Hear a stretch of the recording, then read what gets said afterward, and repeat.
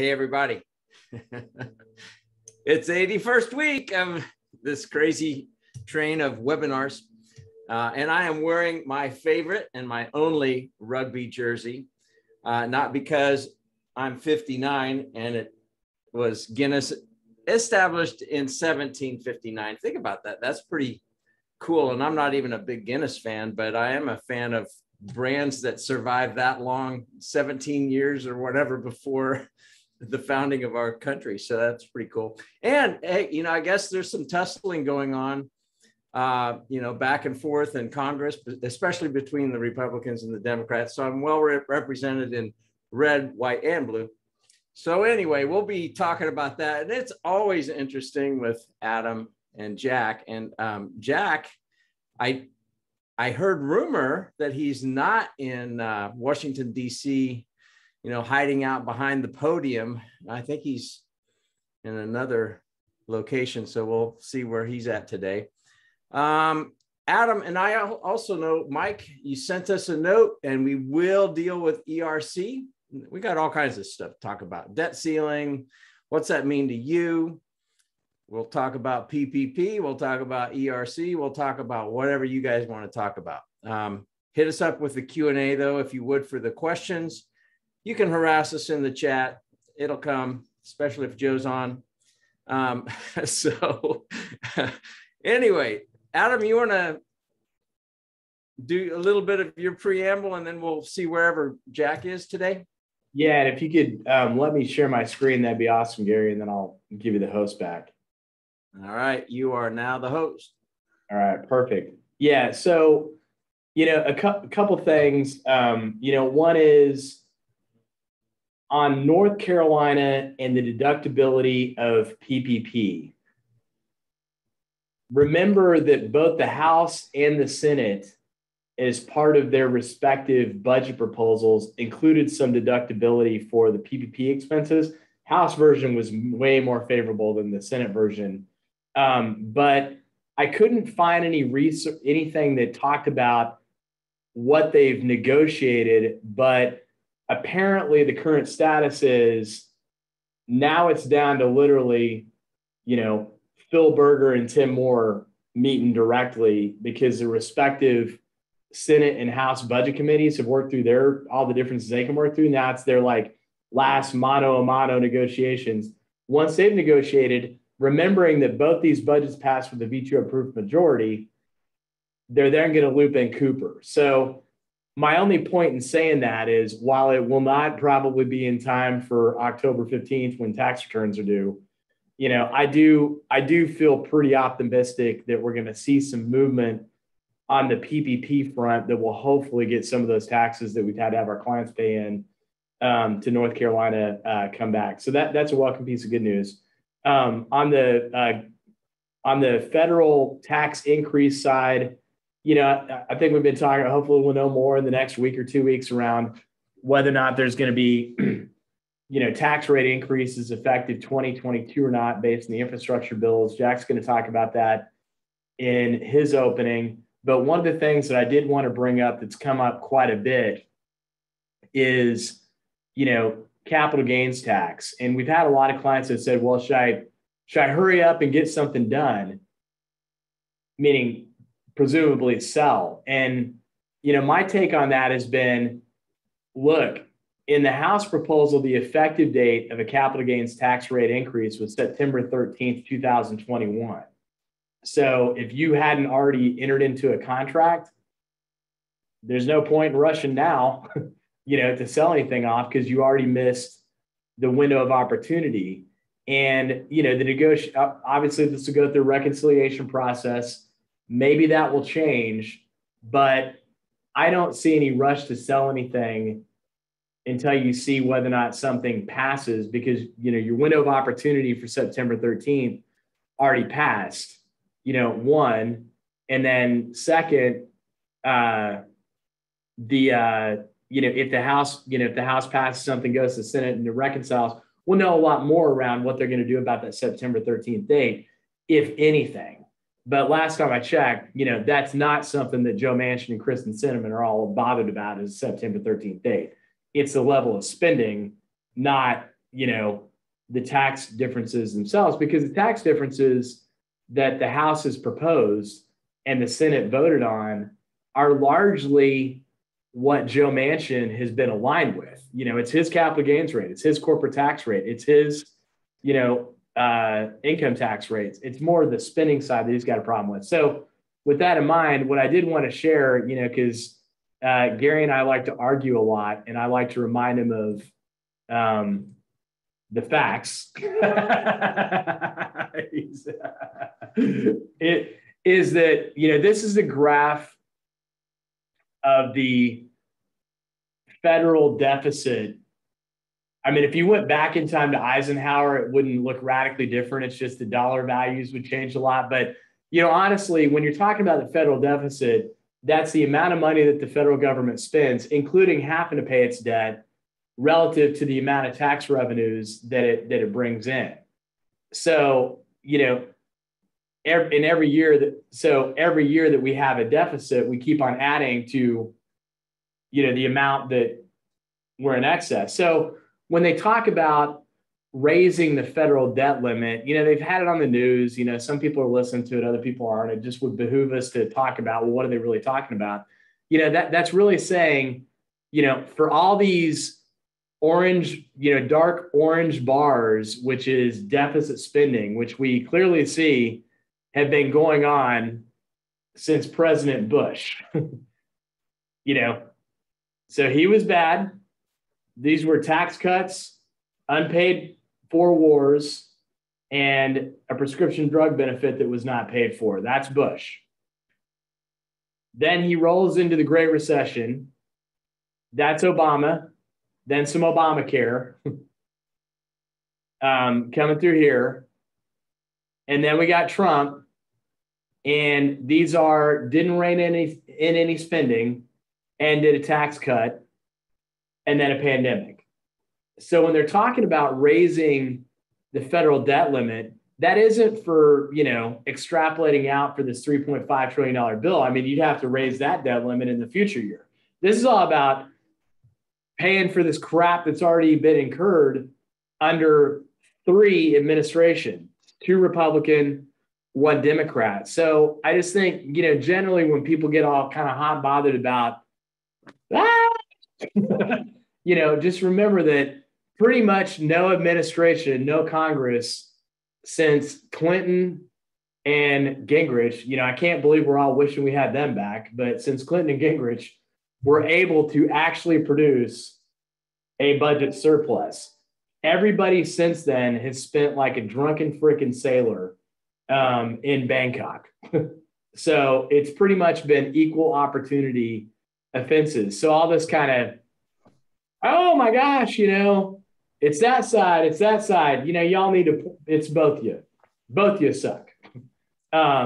So, kind of the difference is now is that, this pandemic spending was unfunded, the tax cut was unfunded. Now they're just talking about raising taxes to at least fund and not make this much worse than it already is the point of the tax. So they want to spend money like drunken sailors, but they're also talking about raising taxes to cover the money that they want to spend like drunken sailors. So it's like, whether you agree with social spending or not, which is part of the $3.5 trillion proposal, the tax rate increase is to at least, not make this deficit thing worse than it already is. So, and then I'm not bringing up the graph, but on the whole economic argument about tax cuts stimulate the economy, that's not correct. I mean, the only time that's actually occurred in recent history was under Reagan, but that's when the top marginal rate was 70%. And it was a very temporary blip. Outside of that, there is no correlation between a tax rate decrease and the economy going up to subsequently pay for it. Those have moved independent of each other. The only thing that there's a correlation to is tax rate decrease, economy stays the same because tax rate decreases don't work to stimulate the economy. Tax rate decrease, unfunded and not paid for, don't want to cut any spending, deficit goes up. Oh, I know what we'll do instead. we'll spend a lot of money on social programs, because those people, once we spend money on social programs, they'll start spending that money and that'll boost the economy. Guess what? That doesn't work either. So it's all, the libertarian says it's all bad. So just be honest and say it's all bad. Anyway, I'll shut up with that and turn it over to Jack for a positive note. Well, it's a good thing I'm wearing a Guinness rugby shirt, because there's a lot of references to drunken sailor spending. Yeah, so that could be a solution, that instead of dealing with our problems, we'll just go drink and hopefully forget about them. No, we don't need to do that. All right, Jack, where the heck are you? All right. So before the big reveal, a little bit of explanation. So, we've been talking about things like, obviously, the money, infrastructure, stimulus bills, about people getting involuntarily shot up, and the problems that employers face and those kind of things. But, and we talk about, and we kind of tend to forget kind of the more personal and impact of COVID in relation to us as neighbors, to each other as humans, and kind of just, we kind of lose our minds sometimes. So decided to go into a different venue and share with you an important story that I think we need to keep in mind. And so I'm coming to, and before I do the big reveal, whoever's fastest on the chat line gets a $10 certificate. It has to tell me where I am. All right. And so here it goes. 3, 2, 1, 1.5. Quarter. Oh, wait, no pre-guessing. All right, here we go. That's where I am. All right, so I'm going to read you this story. Where's your sweater? Hanging up on my door. Behind. Okay. Yeah, you can't see it. It's off screen. Offset. Lisa was fastest on the draw. Oh, okay. All right. So here's the story. This is from Edison, New Jersey. Tony Cesaro, the bingo director at St. Helena Church, unlocked the door to the parish hall from inside. It was 2 hours before the night's first game, but already 62 players were standing in the parking lot. The jackpot was high at a little over $4,000. Players had been unruly of late.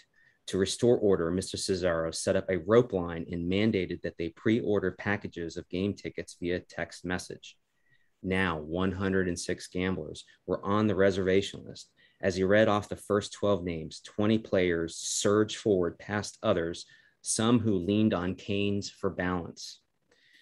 The pandemic forced many churches to close for more than a year. In some spots, security guards and Good Samaritans struggled to keep the peace at the door. Patience, said Nell Valentine, 63, as she watched a middle-aged woman hold her elderly mother's hand so as to not lose her to the rush of players. Okay.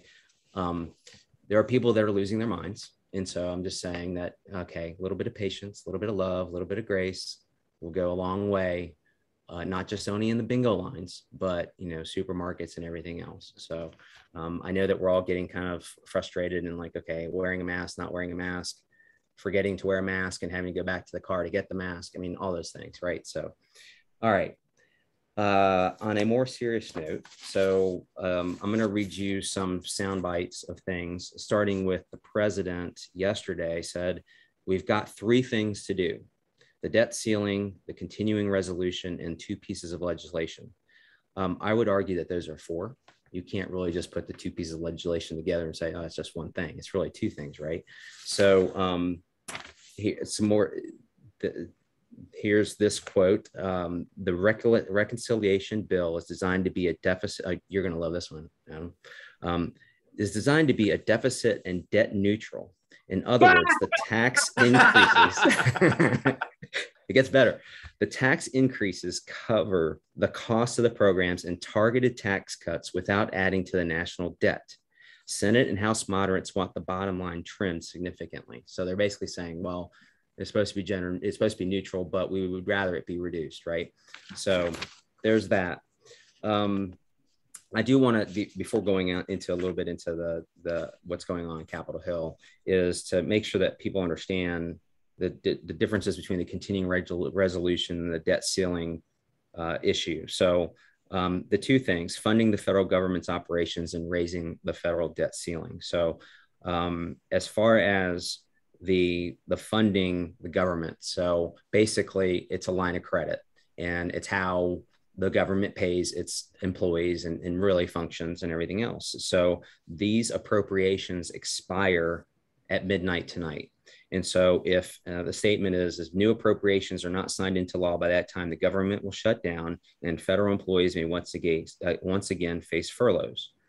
And the debt ceiling is related to the amount of debt the U.S. government is legally allowed to carry, and that expires in mid-October. And so the failure to increase the debt ceiling would lead to default, a potential economic recession, and additional furloughs. So I want to make sure that, some people have asked me, well, it just kind of sounds all the same. Is it a matter of just kind of moving the ball and printing more money and, all kinds of things? So not necessarily.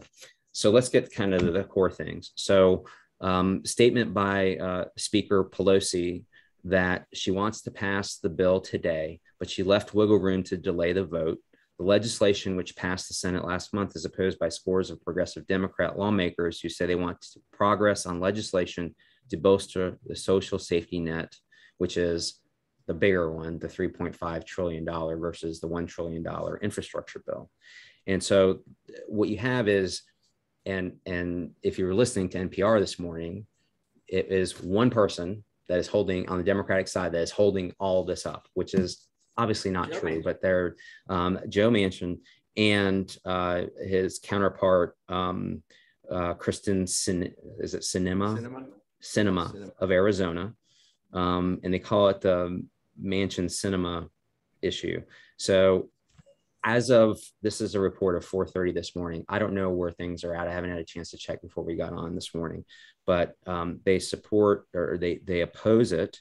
But they haven't said, well, what's the number? Everybody keeps asking them, the president, everybody, the senators are asking, okay, what's your number? What's your counter proposal? What do you want to trim, et cetera? And it's just not happening. The part of the infighting is that you have senators who say that we are not going to push this $1 trillion bill through until we get the $3.5 trillion bill further along and potentially close to being final. You remember 3 weeks ago, when all this came up, it's like, okay, September 29th, September 30th, are they really going to be able to do it? And there were promises made, all kinds of promises. And so, and then there are others who said, we never said that. We never agreed to that. It was all, it was to be that we make progress on two parallel tracks, and at the same time, rather than going in serial, we're going in parallel.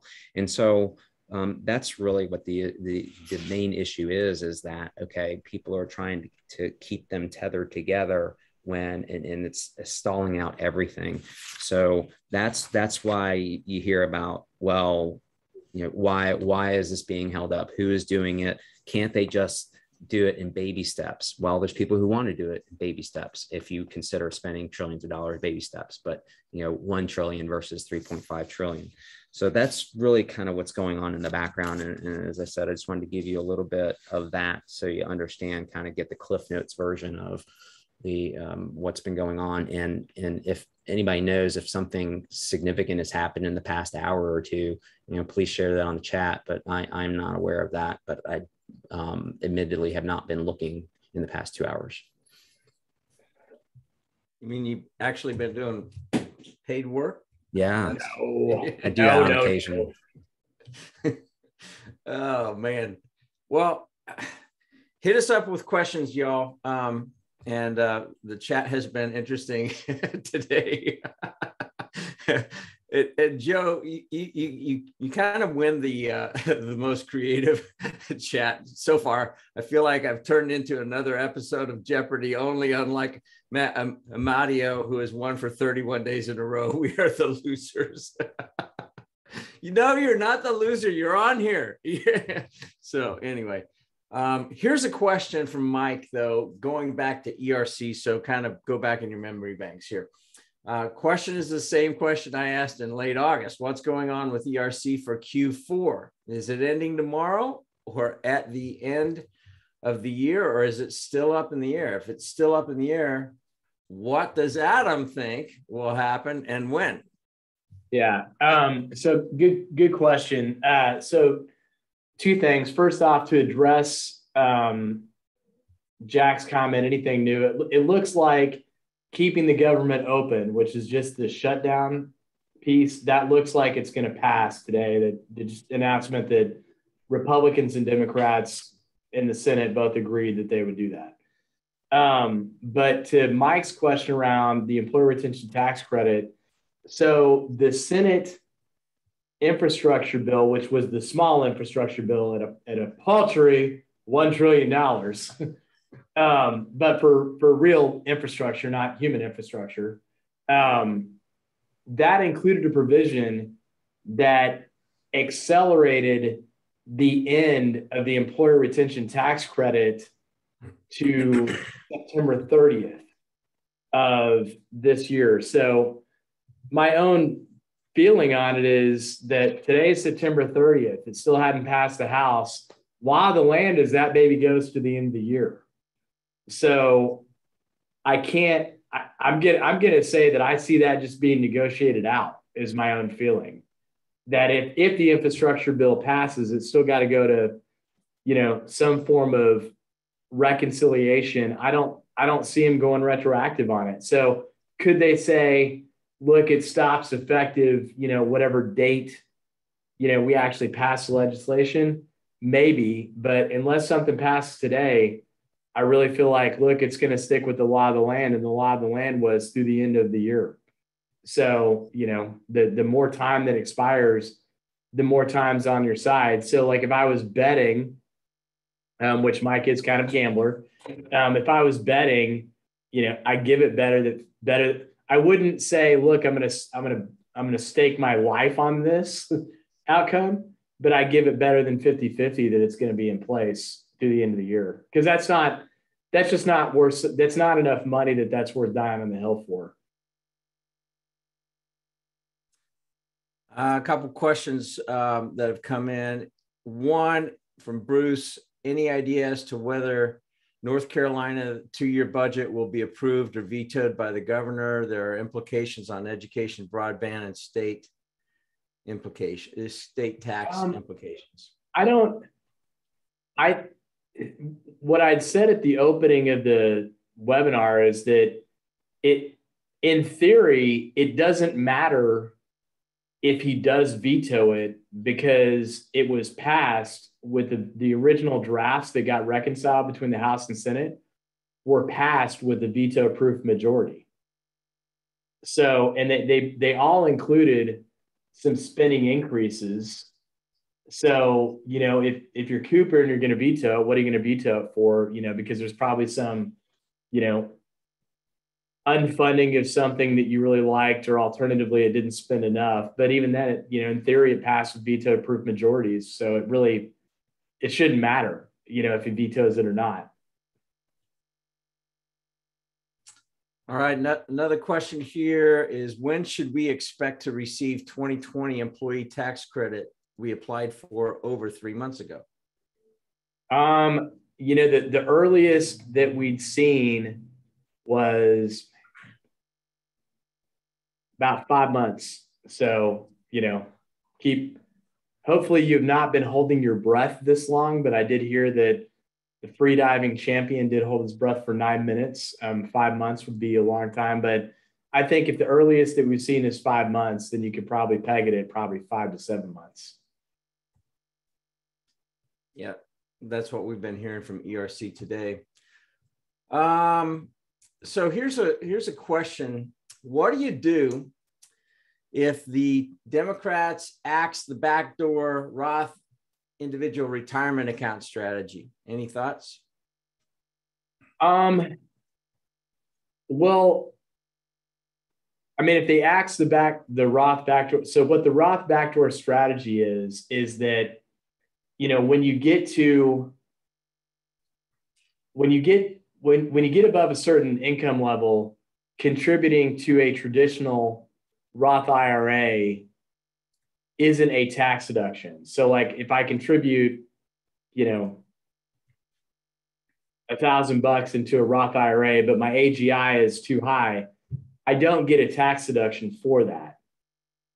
but I can still be in the Roth, which means the earnings are going to grow tax-free. Well, what you have the ability to do is to convert, regardless of income level currently, those Roth IRAs, those IRAs into Roth IRAs, which means now you already had some post-tax money because you didn't get a deduction in the first place. You're allowed to convert it into a Roth so you can take advantage of all the provisions of the Roth IRA because there's no income limitation on it. So, it is a good strategy of getting some pre-tax gains to convert to post-tax gains for real people with really high incomes without really having a tax consequence. And the Senate is, or the legislation that's been proposed has said, hey, we're not going to allow people to do that anymore. So my thought on that is, again, not retroactive. So I would consider employing that as a year-end strategy potentially. Jack, Mr. Rogers is nodding his head. Any question? I have nothing to add.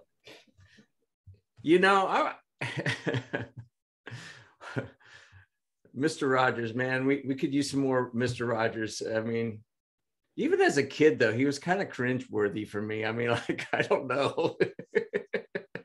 His puppets kind of freaked me out. So here's an interesting question, and this is not a political question at all. All right. So, but this really is probably more a Jack question. So across, like, I think it was on MSN that hit me today with an article that the state of New York is basically saying, I from what I remember, it was like 70,000 unvaccinated healthcare workers that were refusing to be vaccinated for one reason or the other. If they quit or they were fired, they were going to be denied unemployment insurance. Is that legal?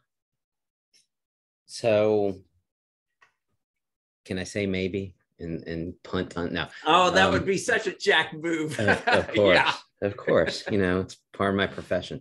So the reality is, and so it's not just in New York, it is in other places. I mean, it's here locally. I think Novant said, hey, don't come to work. And there's other places. And I have had some of my partners in the other offices in our labor and actually some guys here too, that have gone on the record on local news channels that said, hey, look, at this point, private employers, as long as it's not discriminatory, and then even going as far as saying that there are some governing bodies of different religions in the US that have said that, we're not taking a religious stance, meaning we're not objecting on religious grounds for this. To get the shot. And so what you have is that with your particular question is, all right, so you're entitled to unemployment in most cases if you are involuntarily removed without cause, essentially. So you're basically, hey, sorry, we don't need your help anymore. So if, and most people who are terminated will take a shot at getting their unemployment, and then newer employers or who don't have experience will come to us and say, hey, we got this. What do we do with it? But then you very easily get trained to say, okay, I know how to respond. Yes, this person was terminated on this date for cause, and therefore is not entitled to unemployment, et cetera. And so what they're saying is this is termination for, essentially reading between the lines, is termination for cause. And so therefore you're not entitled to these benefits. And so don't go looking for them. Again, another point of litigation. Although in this instance, it may be that the regulators will swoop in and say, this is our interpretation of a termination for not being vaccinated and being asked to not come to the workplace, that it is for cause or it's not for cause. And so they would be subject to unemployment. But the default at this point, which makes sense just because it's, that they're saying that the reason you can't come to work is because you have violated our policy. We have a policy, we put it in place. You've decided to not comply with that policy. So therefore it's a termination for cause. So that's how that all kind of comes together and ultimately results in a denial of that benefit. So here's another one that came across actually early this week. And they may be a referral that I make to you, Jack, but they're trying to go without lawyers at this point. But here's the scenario. I know. I'm like, man, I don't know that I would fight this one. But I don't know. I'd go to Jack's firm. But here's the deal. So this is they do post-tension concrete for multifamily home builders, right? So for large general contractors, they were told, and they've got, kind of a mix of people that have chosen the vaccine, some that have not, and they're trying to just, like everybody, trying to straddle the line, and like they care about their people and that sort of thing. And they're also trying to honor personal decisions or whatever. Well, they got this multi-million-dollar contract, and then they signed the contract, and then afterwards, the general contractor that had hired him, and again, these guys are all working outside. They are, taking mud and turning it into concrete, so they're outside. The general contractor basically said, in following the CDC's recommendation, not a mandate, but a recommendation, we're asking and we're mandating basically that all our subcontractors be on job sites fully vaccinated, and we're demanding that you basically ensure that all your people, well, all of their people, not all of them are their own employees. They've got a bunch of contractors and subs as well.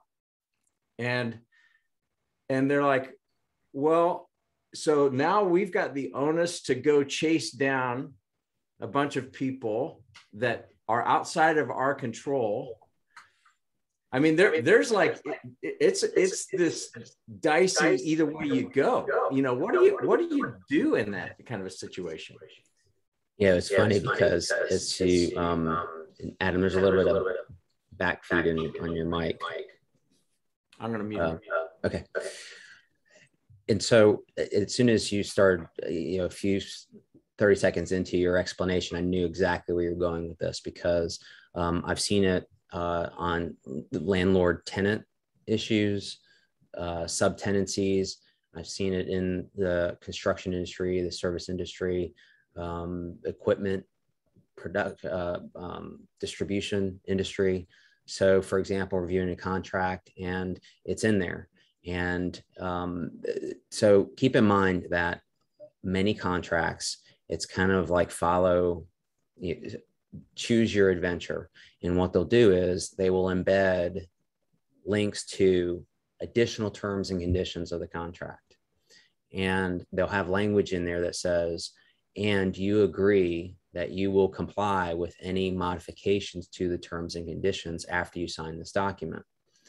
And then it will say that you are then responsible for knowing the changes for terms and conditions. So we're not going to tell you. You get to go maybe every 6 months or so and go find those things. And they're immediately binding. So you can see I have all these layers. And so when I get something like that, I'm peeling away the layers, which is that you have to expressly tell us it can't be implemented in less than 30 days or whatever the appropriate time period is.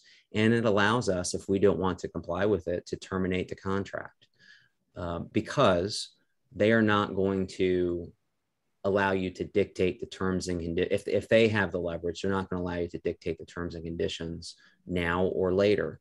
And it's come up a lot in the context of safety protocols for COVID.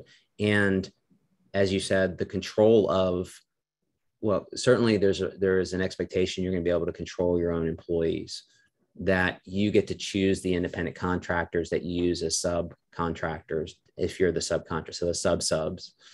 But once you start getting further away from being able to validate and verify their status, but it ultimately comes down to the responsibility of the contracting party. And if you agree that you will abide by those terms and conditions, which may be changed in their sole discretion, and they change it to, you need to do this, then I think that's more of a problem to do it after the fact, but it's not that it is impermissible. I think that you get into, is it done in good faith? Is it done as a way to create an issue, to create an issue for cause to terminate that contract?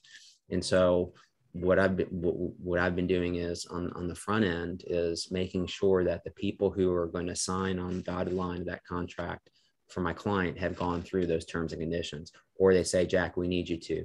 And I'm like, okay, if it's like a federal contract, I'm like, I don't think you want me to be doing that, because you will probably pay me more than the value of that contract in some cases. I mean, that's an exaggeration, but so those are the things you need to be aware of, is, really read the terms of the contract, look for those rabbit holes that they say, click here, any other terms and conditions applicable to this contract appear at this website, and you hereby agree to whatever's on that website. So that's where people get the most in trouble. Like I said, it's you build in the safeguards to provide notice and the opportunity to stay in or get out, which is easier said than done, meaning that, when you're nose deep in the middle of a project, a construction project, is it going to be, is it really going to be economically feasible for you to get out? And then what do you do? Maybe there's been scenarios where, as you might imagine, that the writing says what it says, but then everybody's turning a blind eye. It's like, yeah, okay, until something happens. And then when something happens, everybody goes to the documents and they say, we told you you had to do this. You didn't do it. Therefore, you're responsible. But we haven't been wearing masks for 3 months. I don't care. Now, there is a tenet of equitable law that would say that possibly the behavior has modified the contract so that becomes essentially an amendment.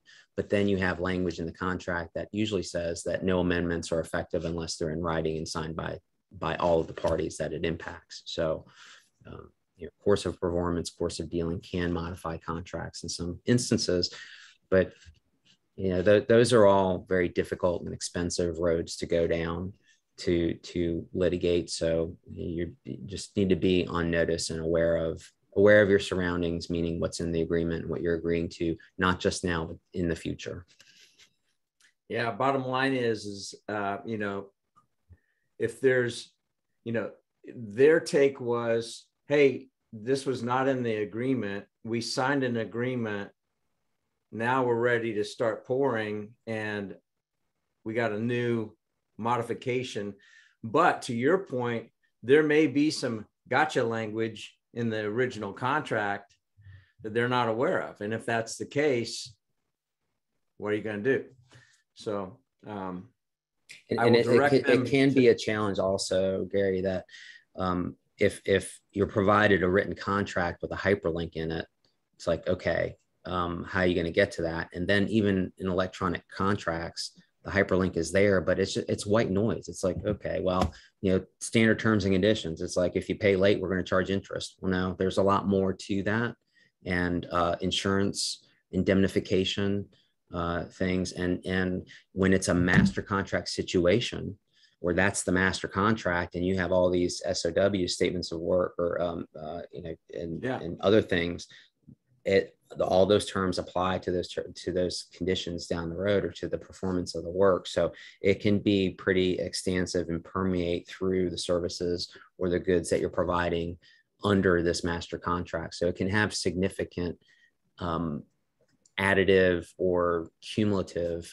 impact on your work, your cash flow, and everything else. If, especially, I mean, it's in most contracts will allow you to suspend your performance for the other side's breach in most cases. So, hey, I'm not going to pay you until you start doing this stuff, you know? And so then it's like, well, and maybe it's as easy as getting a box of masks and throwing them out and saying, wear these, but you know, usually it's not that easy. So anyway.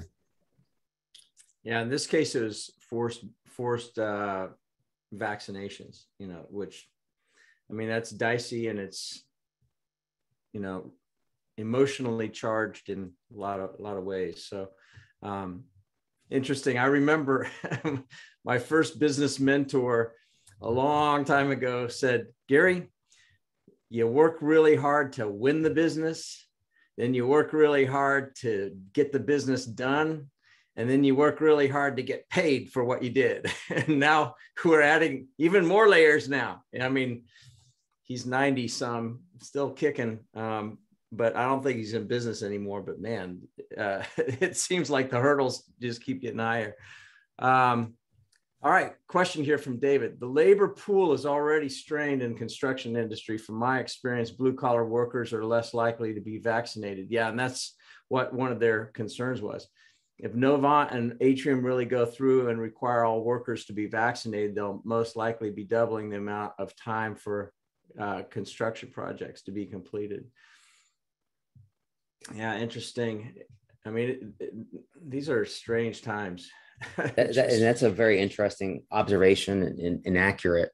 And I would say if you were, if you made that statement to an anti-vaxxer, or, I mean, there's two sides. It's like, okay, well, if we force people to get vaccinations and we don't put or the alternative or the consequences, you don't work, then yes, that obviously impacts our labor force.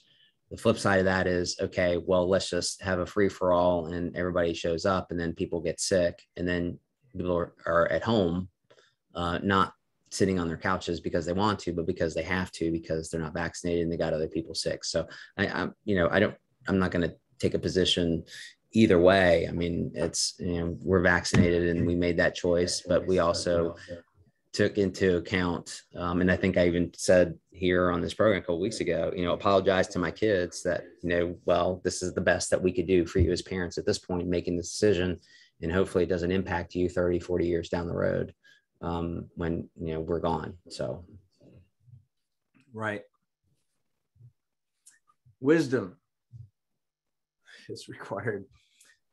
Good comments, good questions. Anything else? Have you seen any late breaking news? Do we have anything before midnight? No, Adam's been monitoring. But, you know, Mr. Rogers' stoplight is not either red or yellow or green. I mean, yeah, given today, it would be probably yellow going towards the red. Yeah, they said if I plugged in too much stuff, it's going to blow the fuse. So I didn't plug in the light. Okay, there you go. Yeah, yeah. But I do have a good dad joke, and this is a good one. Oh my goodness! It wouldn't be one of our webinars without one of those gems. It's been a while. I've been saving up. I saw this is from Saturday, right? On my calendar. All right. What do you call Darth Vader when he's nervous? I'm already laughing. That's great when you're laughing at your own joke and you know the punchline. All right, hit it. Panic in Skywalker. Oh, come on. That's hilarious. Oh, Panic in Skywalker. Man, I don't know. We're going to have to start doing some polls. Lisa goes, no. All right, Lisa, now I'm not sending you that certificate now. You just revoked it. Do you happen to have Lisa's email, by the way? Probably, but go ahead. And Lisa, if you don't mind sending it to me or to Gary, and then he'll send it to me and then I'll get you. Yeah, that's fine. Yeah. All right. Okay. Here's another question. David, thanks for weighing in on this. Along the same line, what happens if they enforce the vaccination requirement on construction workers and there's a timeline for work to be completed in the contract? Would the work completion timeline still be enforceable? Ooh, boy, that's a good question. That is an awesome question, because now you're getting into if it's a contract that was entered into recently, whoever drafted it, if they were being mindful, there is a pandemic and epidemic provision in the force majeure.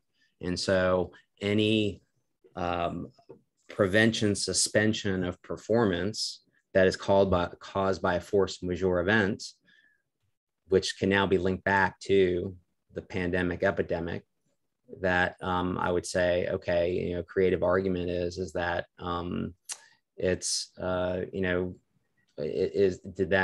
that excuse performance because of that, because we can't get it done on a timely basis. So therefore it's not a breach. So in not that I was, I don't know, with significant foresight, it's just that in force majeure clauses, you should of good course have an outside limit to that.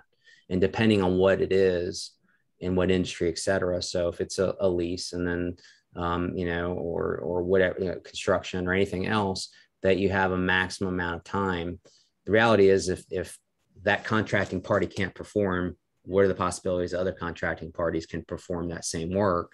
So, or is it really kind of individualized to that particular company that can't perform? So you have to go and cover yourself in order to proceed forward. And so you get into those situations, but I think that it has created a creative way of not being in breach because of the pandemic. But as far as I know, that something like that has not been litigated because we're really kind of new at putting that stuff into these contracts to be very explicit that that's a force majeure event. And in some cases, you're very specific as to what happens in the force majeure event. So if it's something that has a material impact on the contract, or cannot be unreasonably circumvented or dealt with. So for example, you can't hire other people as substitutes, or you can't get that component elsewhere. I mean, so a good example is if I doubt that many of you are buying new cars these days.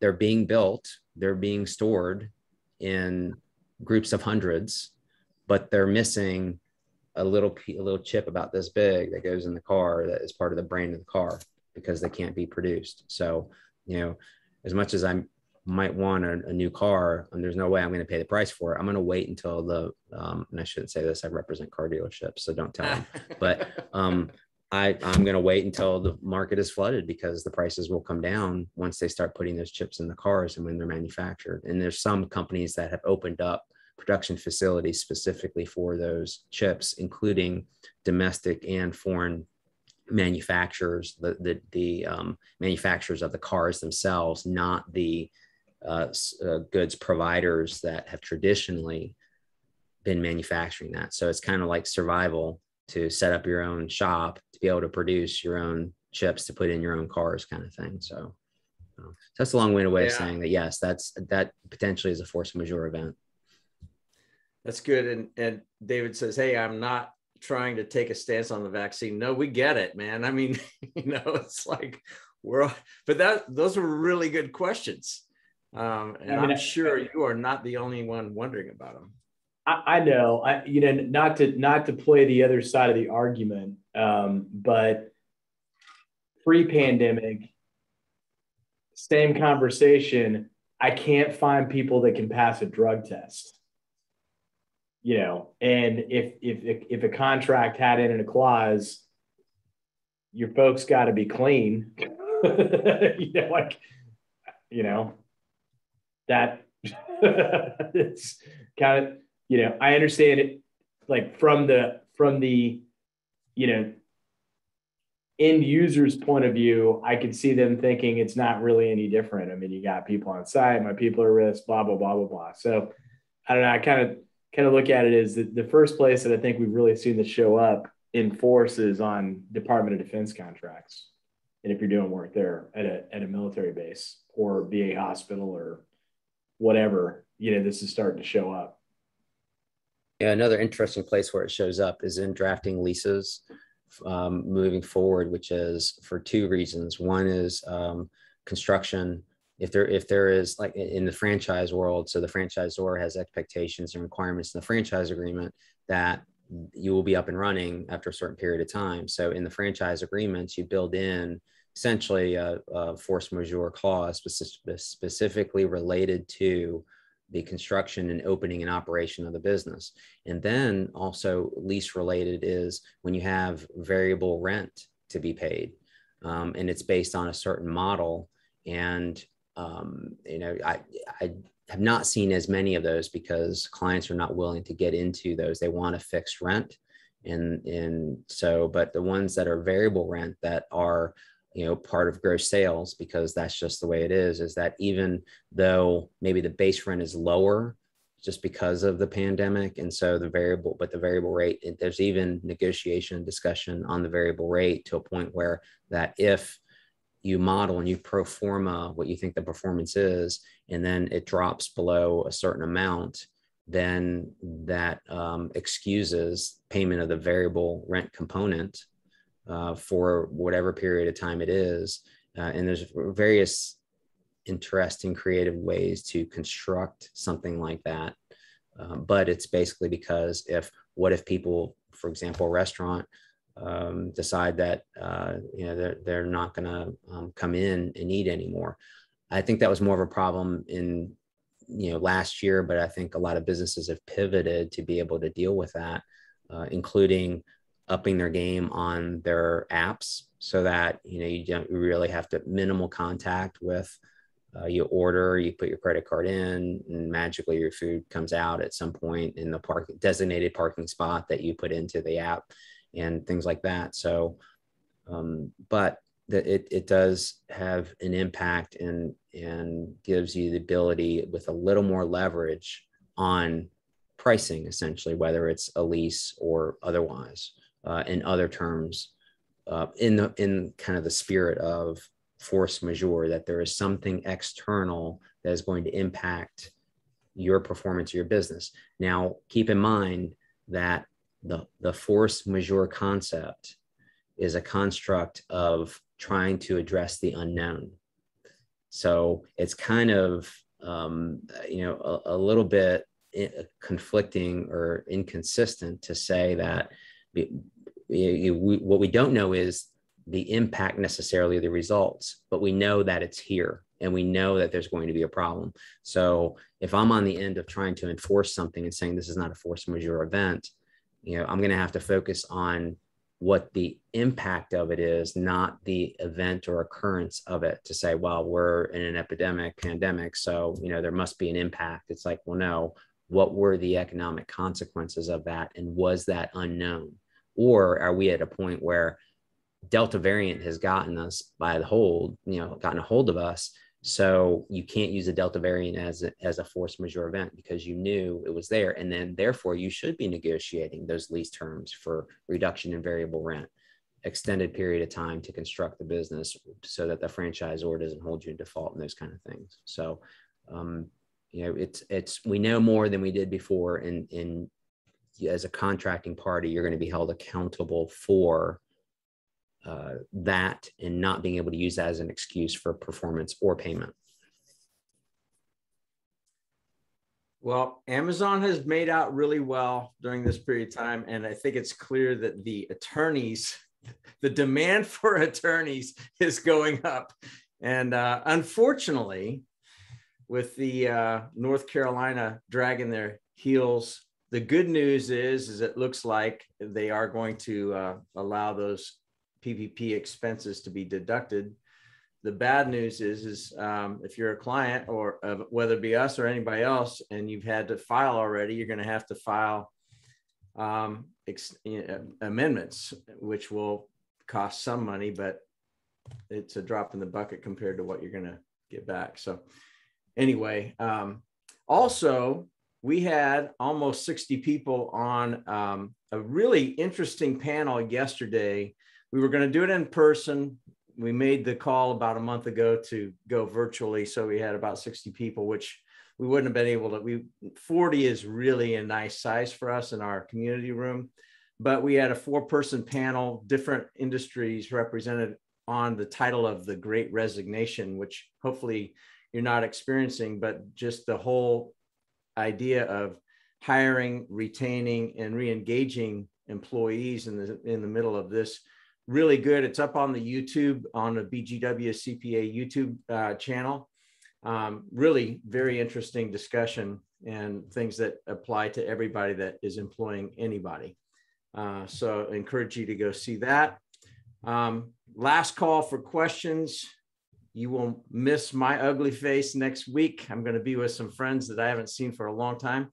And so I am taking some days off to see some old acquaintances. And I say old. So anyway, I'll miss you guys, but do you remind Adam where the record button is? Yeah, that's exactly right. Fortunately, we're on autopilot. As soon as we go live, it's recording, which is great. If anybody came in late on this, we will put it up on the BGW CPA YouTube channel later on today. Thanks for all the fun chat and for the great questions. Really, really good. Everybody behaved themselves really well. That's great. We appreciate that. Be nice at bingo. Be nice at bingo. Be more like Mr. Rogers, without the sweater, I guess. I don't know. Sweater's optional. So, Adam, anything last before we sign off? No, just,